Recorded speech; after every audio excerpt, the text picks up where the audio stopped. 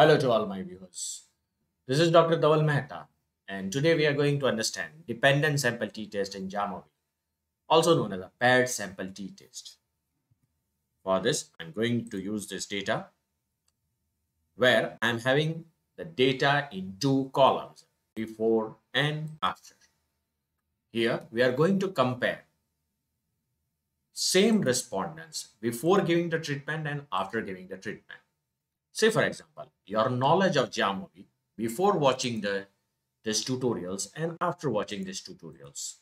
And we have ranked you on 1 to 10 scale. So, which test we can run? That is a paired sample t-test, or also known as a dependent sample t-test.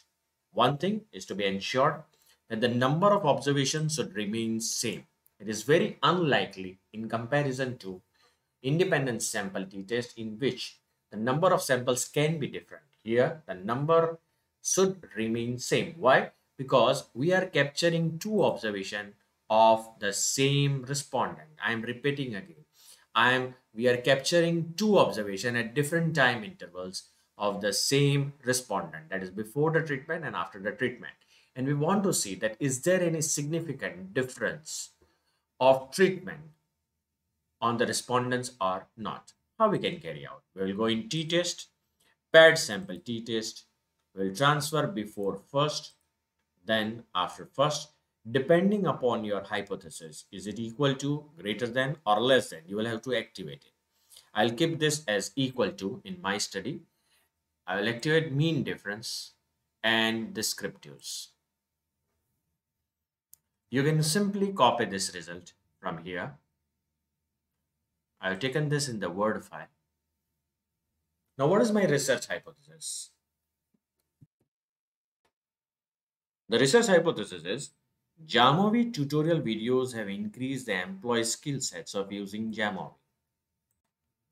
I'll convert this into the statistical hypothesis. There is no significant difference in Jamovi skill sets of employees after watching the tutorial.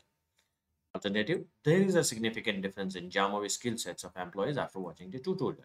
Or you can also write null, like mu1 is equal to mu2, means before and after is equal. Alternatively, it's not equal, which is desirable in this study.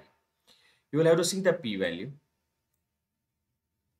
and we'll write the interpretation as the p-value of t-test, this one, is 0.001, which is less than 5% level of significance. So we reject null hypothesis, which means that the Jamovi skill sets of employees have changed significantly. The mean of the skill sets after watching the video, the mean of skill sets before watching the video is 3.4, you can see here, and mean of skill sets after watching the video is 8. So Jamovi skill sets of employees have increased considerably and significantly. So this is a way you can carry out the dependent sample t-test in Jamovi. For more videos on Jamovi, kindly subscribe to my channel. You can follow me on LinkedIn and Twitter. Please subscribe to my channel so that you can get more videos on Jamovi. Please don't forget to press the like button.